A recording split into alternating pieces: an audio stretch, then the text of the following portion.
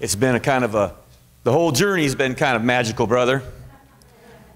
Just even how we met, which I talk about once in a while, and today I don't want to take any more time to say that again, but it's been a beautiful journey, beautiful place, a great house, beautiful people. I celebrate when I come here, and just even looking out now and seeing some of the faces that we drove by some of your houses and talking about you while we were going, oh, remember? We celebrate coming here and fellowshipping and being together in a spirit. I'm in Matthew chapter 27 if you want to turn there. And beautiful, Pastor Al was talking about that trip to Alaska to just, and April was singing that we've seen your majesty in the creation. If you've ever seen, just imagine the most glorious picture or video that you've ever seen of the Aurora Borealis. Imagine just some National Geographic show where they've got the most fantastic cameras and waited for however many years to capture the best view of the aurora that you've ever seen in your life. We were standing out there, a mob of people just standing out there going, in the middle of nowhere, and it was 15 degrees below zero the first week of April, by the way. So, that wasn't, although I am from Michigan, I lost a little of my resistance to that kind of weather. But the majesty,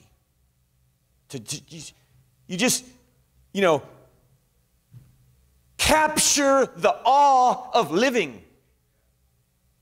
We go out to the ocean a lot of times to just sit there and just stare at it.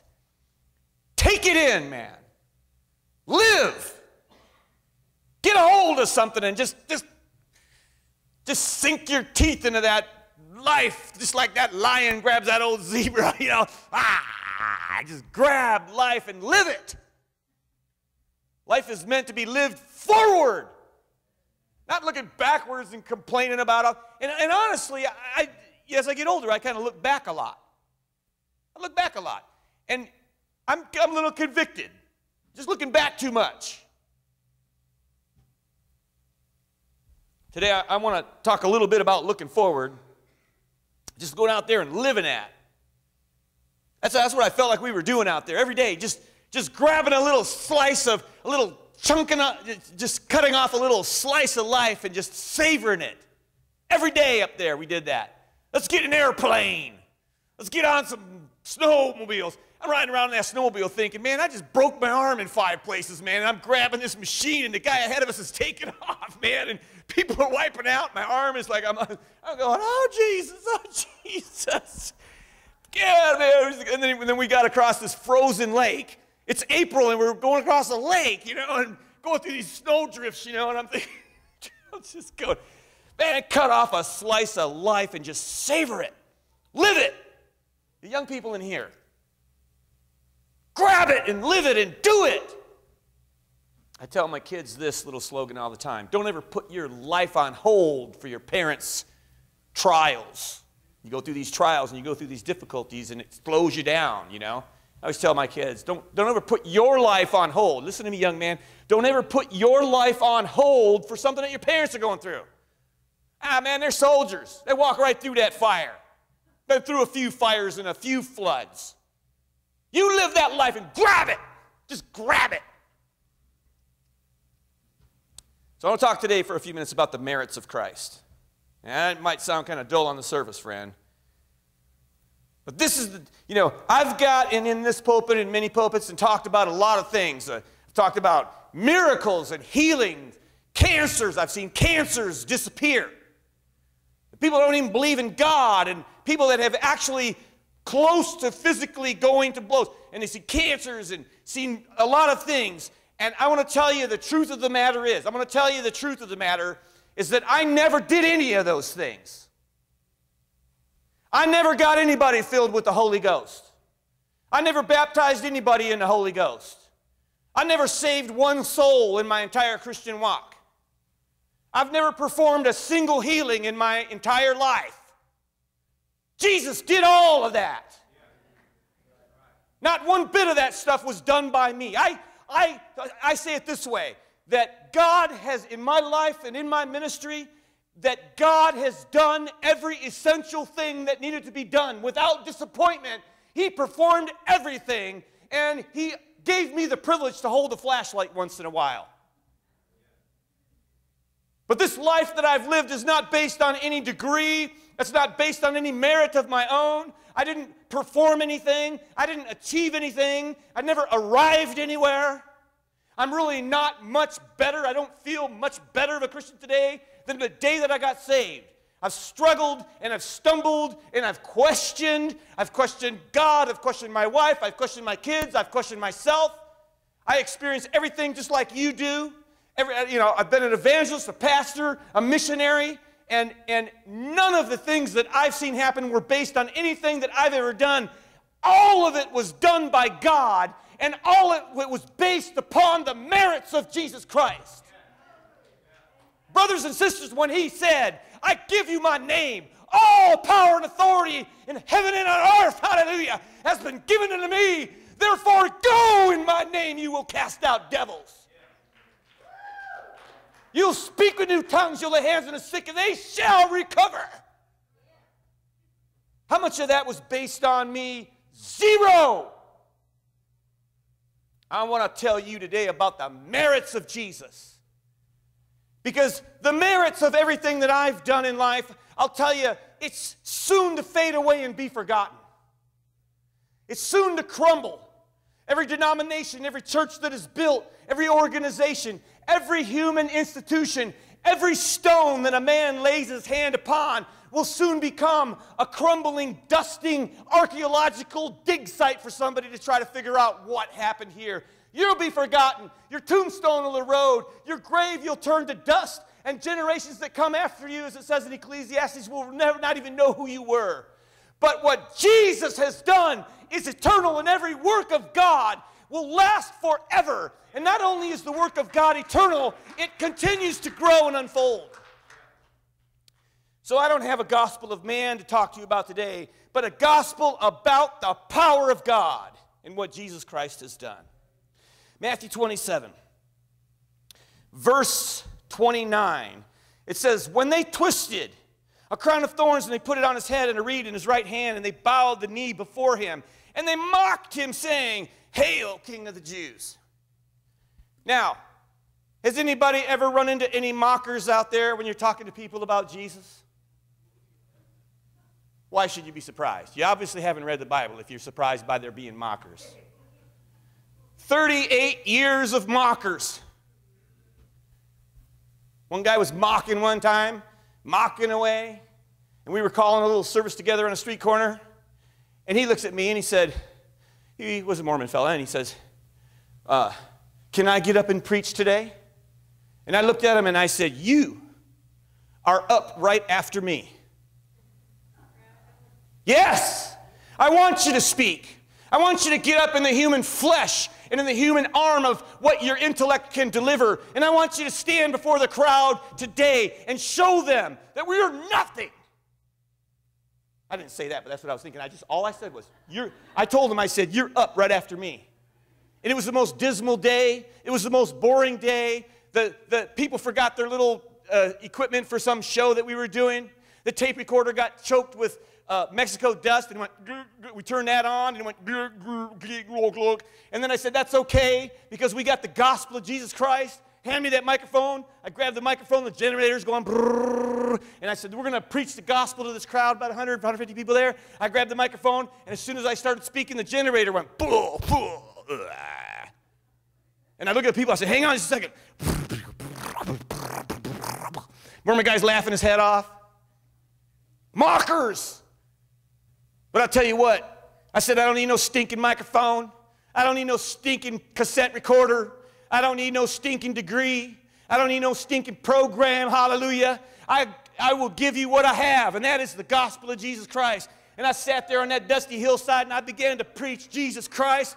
And 150 people, however many of them were there, they all raised their hand and they all came forward. And we were down there praying with all these people. And I don't know how long we were praying. We prayed for a long time. As the power of God came down on this street corner there. We'd never done a service there before, never done one after.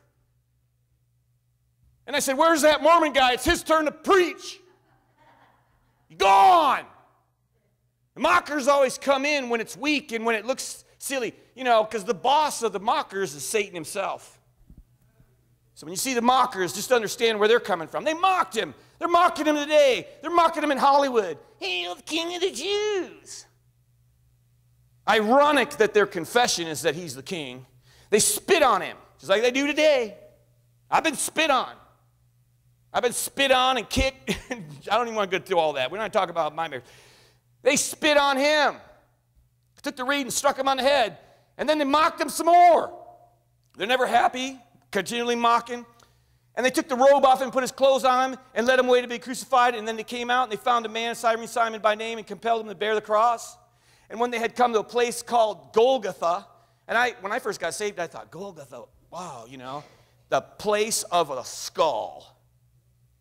I mean, when you just see like a skull and you're just like, oh, that Shakespeare play? Oric, my Oric. I don't know if you're a Shakespeare fan or not, but, the skull. You know why they call it the place of the skull? Because that's where birds literally peck the flesh off of the bodies that they executed of the criminals. It's a place where they took poor people who couldn't afford a burial and just chucked their body in the garbage dump.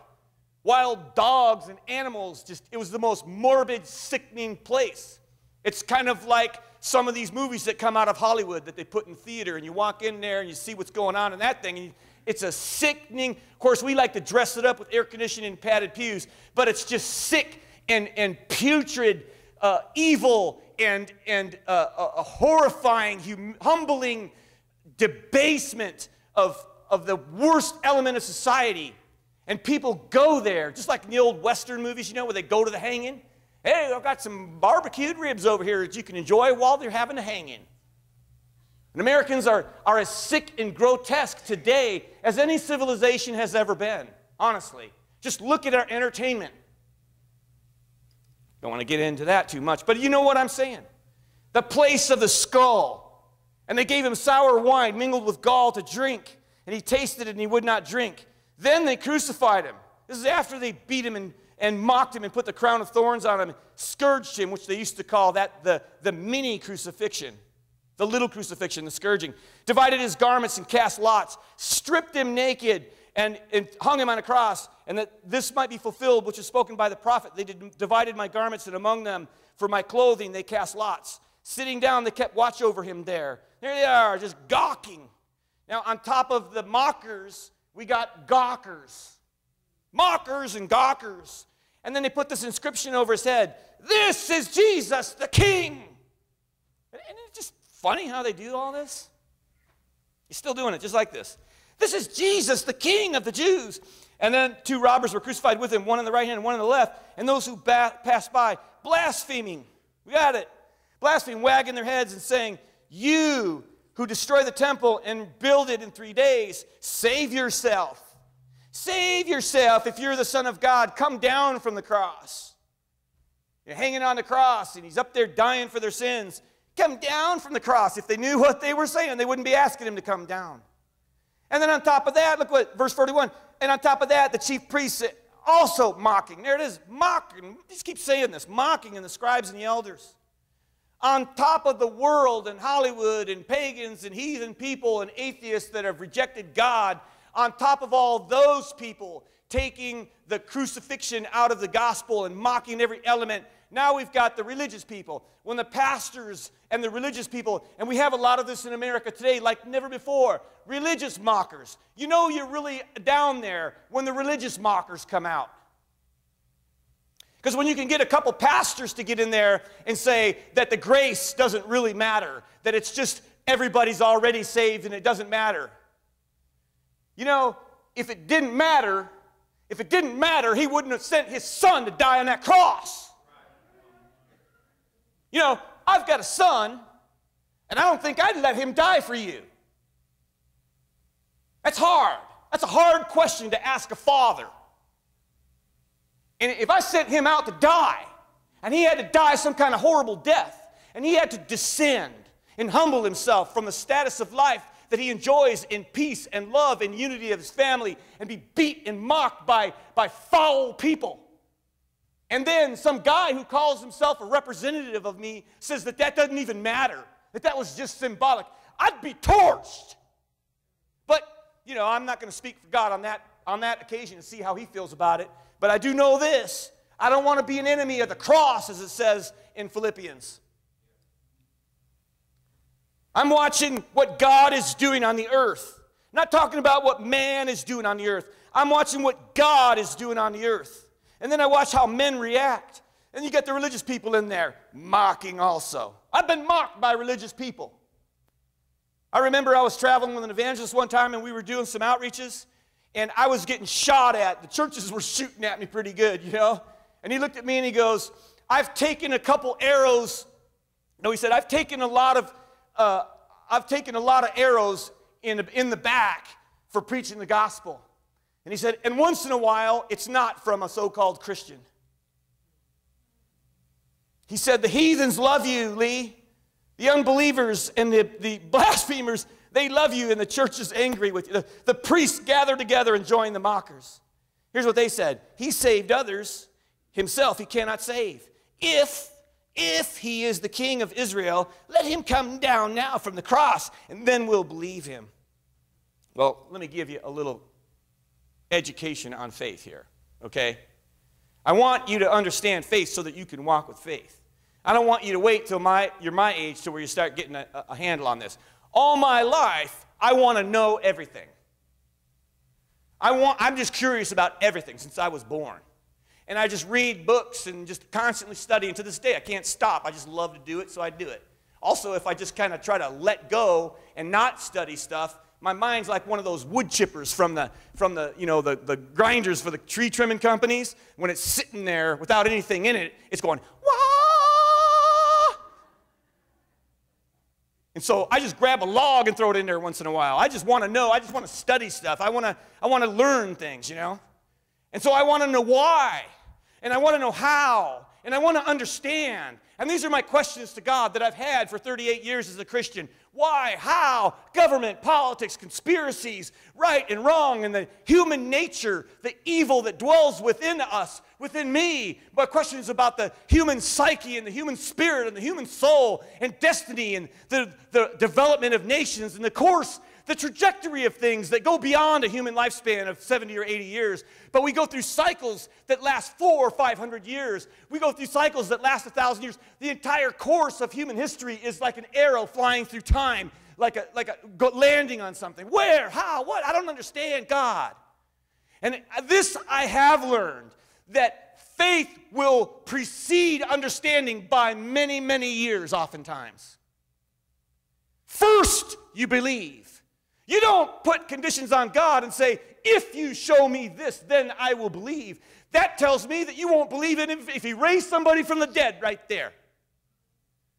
Faith precedes the understanding of all things. And if you did understand half of the things in the universe, which you don't and nobody does and nobody ever will, you're still going to have to believe God to walk through the other half. So you might as well just get it into your noggin right now that the key to walking with Christ is not challenging him to produce something with a condition that then you're going to believe. He's commanded us to believe. He's commanded us to trust in him. That means to rely on him, to lean on him. I don't understand. Hebrews 11 says, by faith we understand. There's another verse that says, faith, a rooted and grounded dependence and relationship with the Father precedes understanding, and it also yields an understanding that other people will not acquire who do not have faith.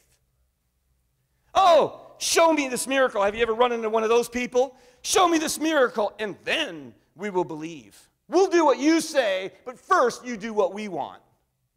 Forget it. You're going to be waiting a long time. And I know that because at the end of the story, you see these miracles that happened, it didn't convert every single one of them. He trusted in God. Let him deliver him now, if he'll have him, for he said, I am the Son of God. Even the robbers who were with him crucified reviled him in the same thing. I mean, that's pretty pathetic when you're crucified and you're mocking the guy that's crucified next to you. And from the 6th hour, now it says in verse 45, it says, now. See, there was then. God will let this whole stretch of time go by where everything looks impossible. And then it says this, I love the way he wrote this in there. Now. I like living in the now. I like being there in the now.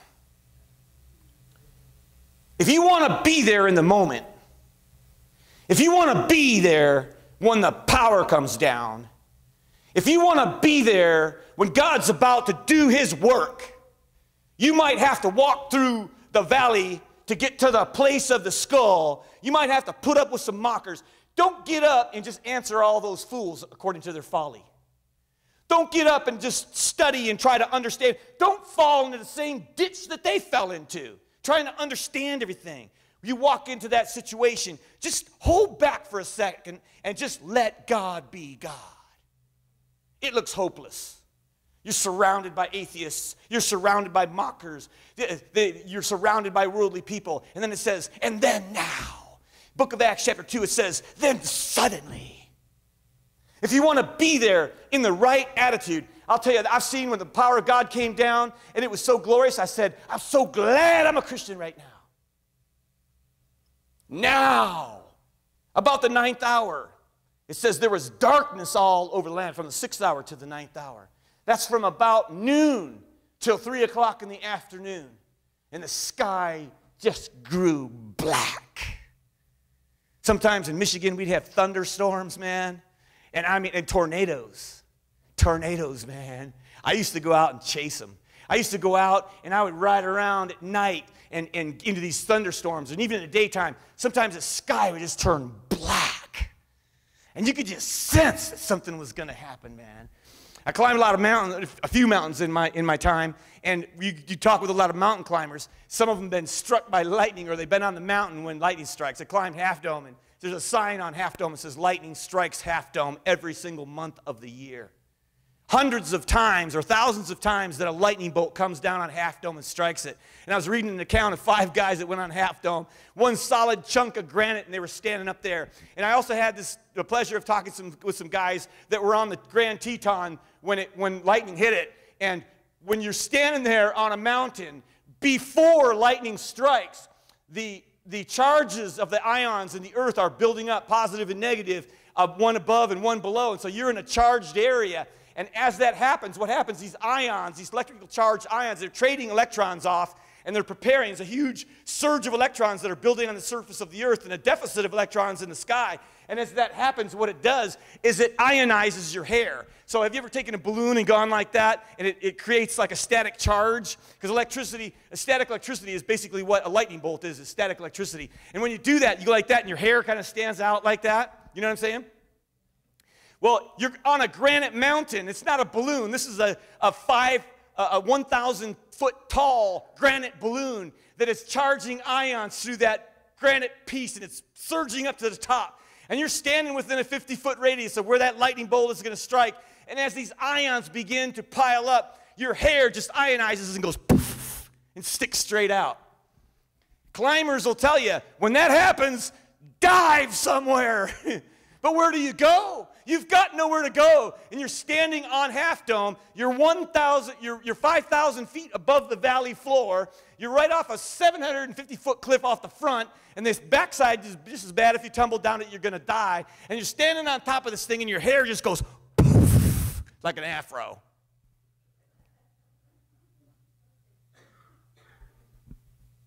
And that's what it feels like when you're standing there about the second that God is about to do something powerful. You're sitting there, man, and you got your hair all done. You got your thoughts. You got your mascara on. You got your swagger. You walking into church, and then all of a sudden, you didn't know this was going to happen, but God is charging the spiritual ionic particles of his kingdom. And there's people out there mocking, if God is out there, then let him strike me with a lightning bolt. They don't got brother, nobody that stood under a lightning bolt has ever spoke those words after they came out of that alive. The sky grew black. God was about to do something, man. And I would have loved to see their little faces when their hair went into afros.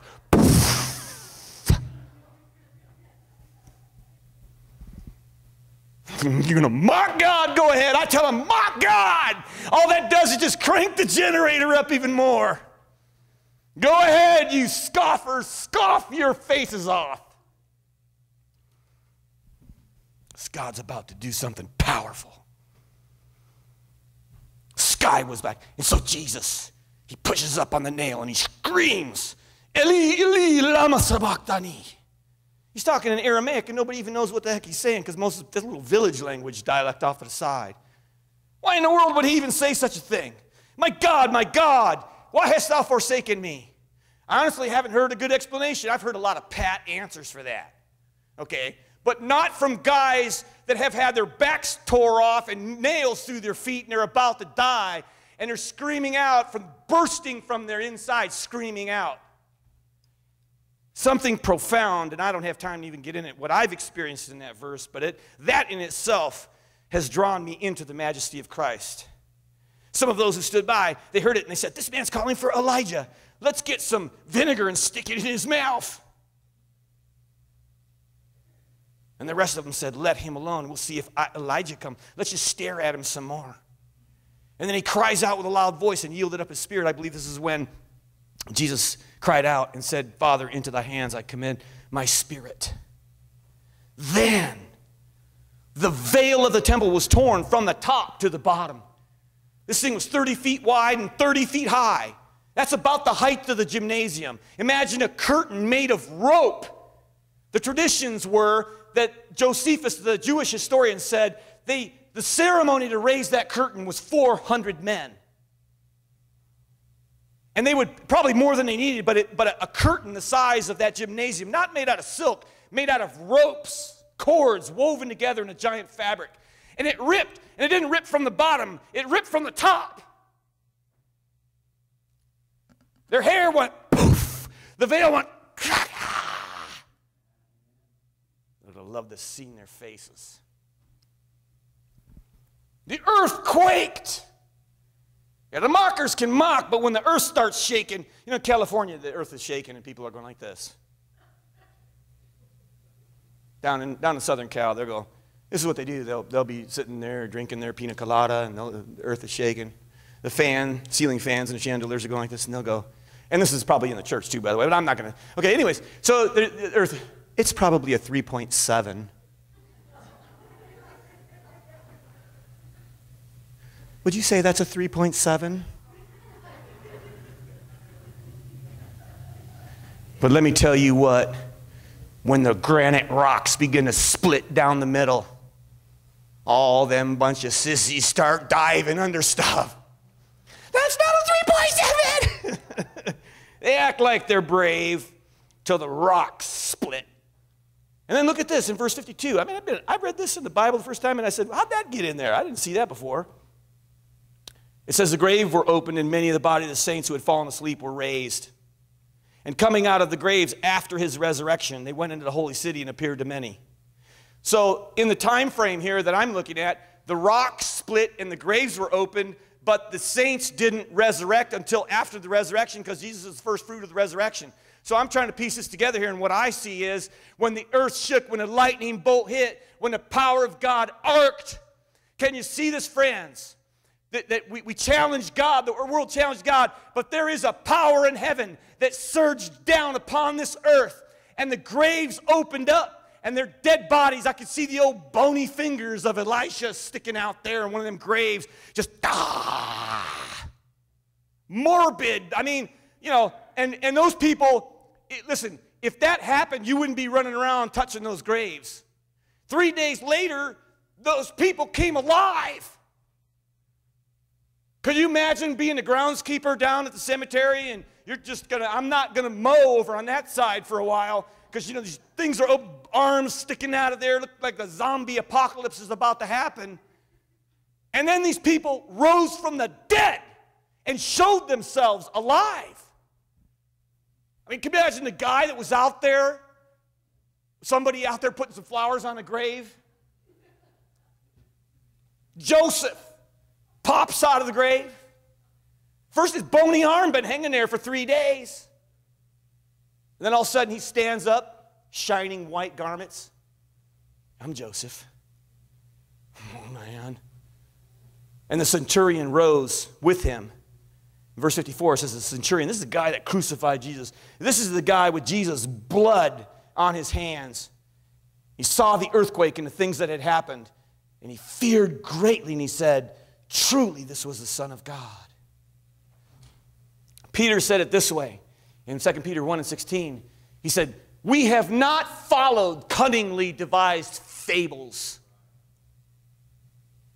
And that's what we're accused of. That's what he was accused of. The Greek word fable is myths. I mean, every time you heard that, religion is a myth. Peter said, we have not followed cunningly devised fables when we declared unto you the power of God and the power of his coming. Well, what coming is he talking about? The coming of Jesus to the earth. We sat in darkness when a great light appeared in our generation. We saw the power of a lightning bolt of God strike the earth. The shock waves echoed through the land. He said, we were eyewitnesses of his majesty. I know all the time these worship leaders are, under so much pressure to get people to worship. We feel like we're like little marionette puppets out there trying to put on a good show. Maybe people will love the song, and then we compete with the church down the street who's got disco balls and laser shows. And I'm personally waiting for the pyrotechnics. I don't know why I love bombs when they go off. And put some bombs in the church if you want to entertain people. I did that in Ensenada. I put some bombs on the stage. You can buy bombs down there in whatever size you want. It didn't draw people. It actually emptied out the first couple rows. But I like bombs. But you know what? That you don't have to entertain a man who has been an eyewitness of the majesty of Jesus Christ. This man went from zero to hero in 15 seconds. This man went from nothing. He went from the pit to the pulpit in 15 seconds. You don't have to sit there and dangle some kind of treat out in front of a Christian to fall in love with Jesus. We're always trying to con people or come up with a clever way of saying something. That's not what I do. I just declare the gospel. Paul said this gospel, I'm not ashamed of it because it is the power of God. And I've preached the gospel for 38 years. And I've seen on the streets, and I've seen in the pulpits, and I've seen even people in churches getting saved. I've seen lives changed. I've seen things happen. And it is the power of God. And those people that are saved, those people who are eyewitnesses of that majesty, they're not running around talking about what they've done. They're running around like that blind man said, on account of him. That's our story. Truly, this was the Son of God. That'll get your hands in the air. The cross hit the earth, and it was like a shock wave that continues across the earth even today. When God created the earth, it says in 6 days he created the earth, and on the seventh day he rested. He's not creating more cows. Where are all these cows coming from? Where are all these trees coming from? Where are all these people coming from? We think that we can just go to Mars and colonize Mars. I'm telling you, it's going to be disappointing. God went like this, boom, and he created a shock wave, and there's been 10,000 years of wildlife that you could look at and just enjoy. There's been 10,000 years or 100, I don't know, of trees and lakes and mountains and streams. It continues. When God strikes the earth with a miracle, it doesn't stop unfolding forever. And when Jesus Christ died on that cross, that was a miracle that he did at Calvary, and he doesn't have to do that miracle one more time. Because that miracle traveled, and he said, this will go through all the earth, and it did. There's not a nation on this planet that hasn't been rocked by the gospel of Jesus Christ.